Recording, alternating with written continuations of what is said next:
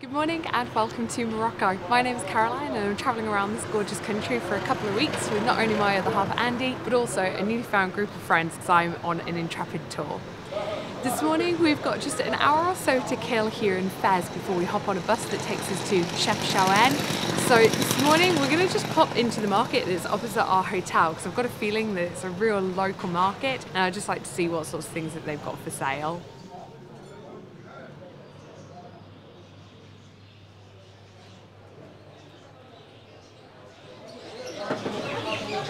I think we've hit the fish section again, only this one had a lot more flies.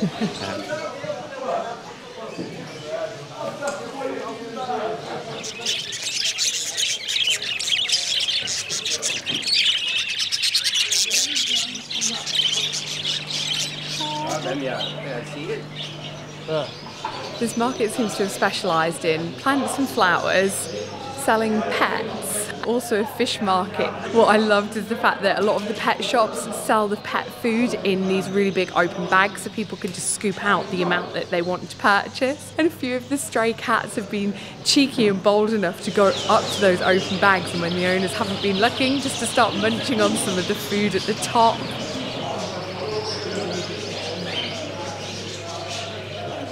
These are the world famous pigeon cats of Morocco.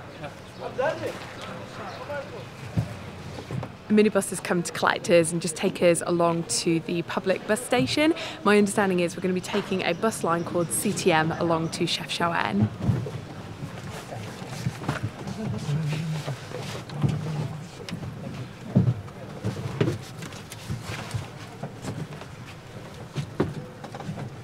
Oh yeah, don't forget anything. Like your dates.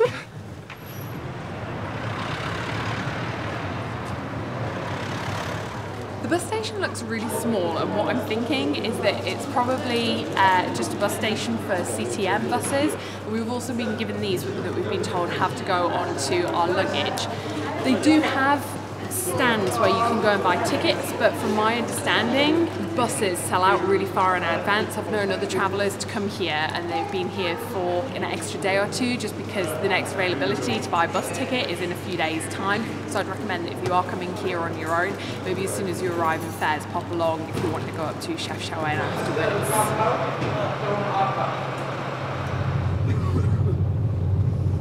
Getting in?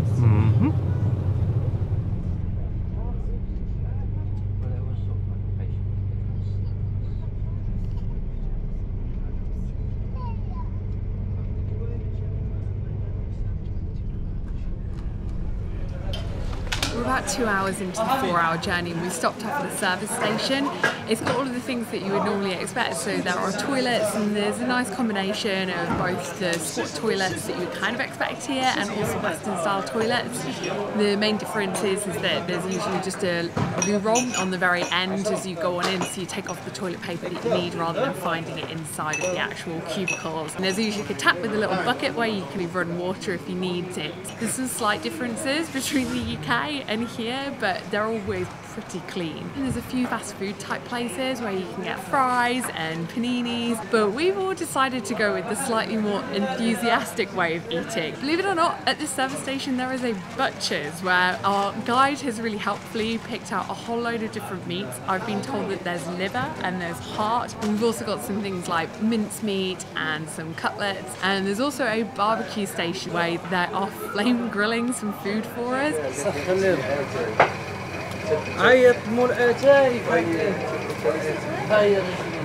One of the things that Hamid has just picked up is heart. He's not 100% certain whether it's going to be either a lamb or a goat's heart, but he was saying it wouldn't be anything big like a cow's. So I'm always up for trying something a little bit new.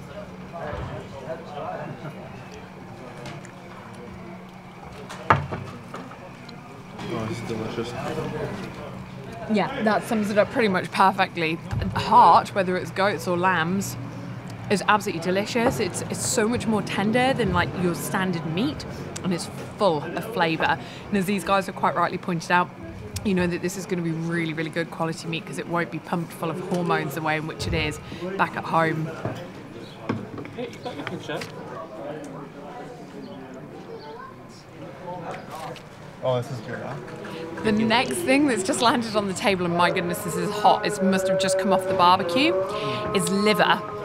And Do you want the window seat for the next half of the dinner? again, I'm really not too sure what animal the liver is from. And I think way back when I was in primary school, I might have had some liver and really didn't like it. But I always say that if you ever try anything for the first time on a primary school lunch and you haven't liked it, you need to try it again as an adult where it's been better prepared than in a school canteen.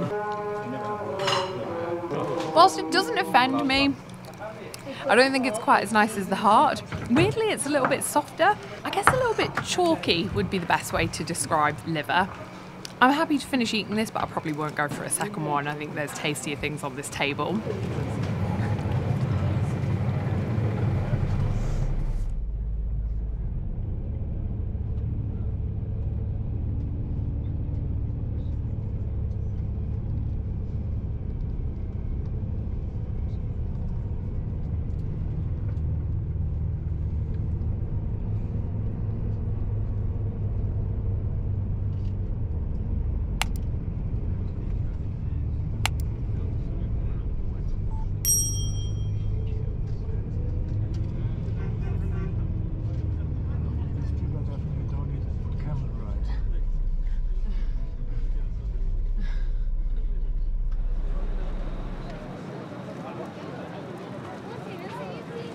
I think our guide Hamid had managed to convince people, or I don't know, maybe like pay extra for a VIP service to allow us to get our bags on first, which meant that ours were right packed down in the middle of the bus at the bottom. So it just meant that they were the last to come off. So by the time we'd gotten off the bus, we were there ready to collect our bags. I think everyone who's now getting on this bus to maybe go back to Fes has all kind of descended around the bus because they're desperate to get their bags on board.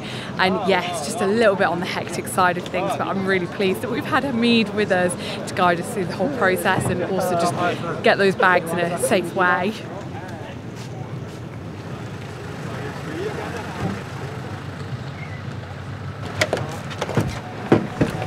That's all you guys have? Yep. Yeah. Travel light. You're in the wrong car.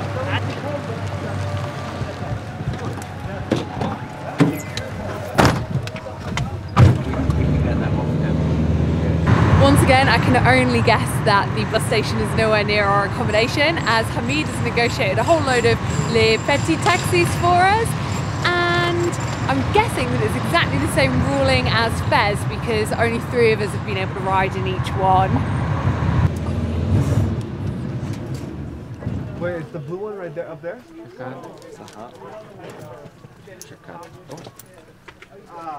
Shukran.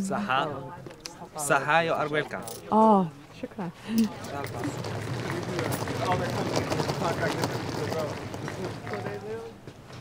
We're again not staying inside of the Medina, but we've been told that this is supposed to be the most beautiful of all of the accommodations, and if the entryway is anything to go by, I think our guide might be right.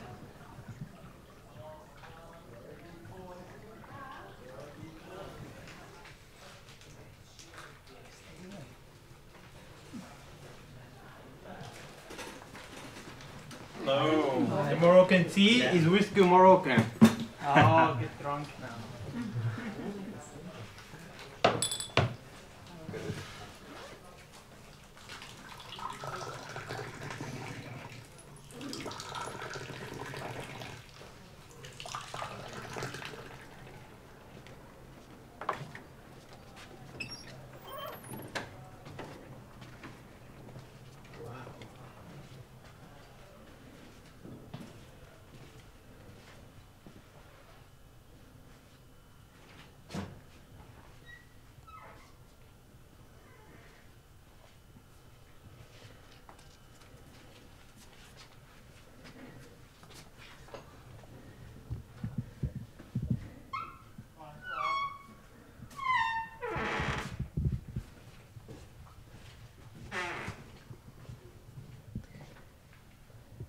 Oh wow, look at that ceiling.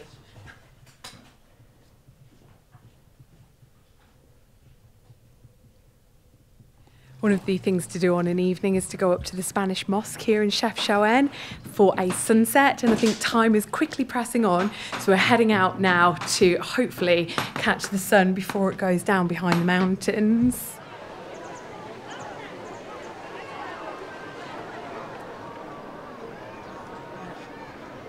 I appreciate that if you're right down at the bottom of the Medina, it might be a slightly different story, and our hotel is quite high up on this hillside, but the mosque is pretty much right in front of me now, and I would describe this as being a bit more of a stroll rather than any kind of hike.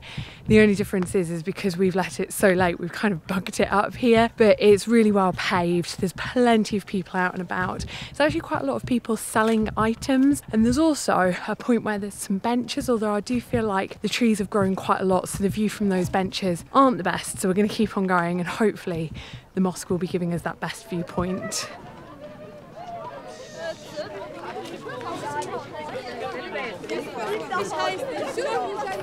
We got up here ahead of the sun setting, but it is super busy, so what I would recommend is that if you're wanting a prime spot on the wall that overlooks the town, you want to get here pretty early. And unfortunately this time of the year, that's right at the very end of October, it looks like the sun is going to drop down behind the very peak of the mountain on the other side, so I don't think we're going to get too much of a gorgeous orange glow as far as watching the sun go down goes, but I think that we might get a pretty gorgeous glow on the actual town of Chefchaouen.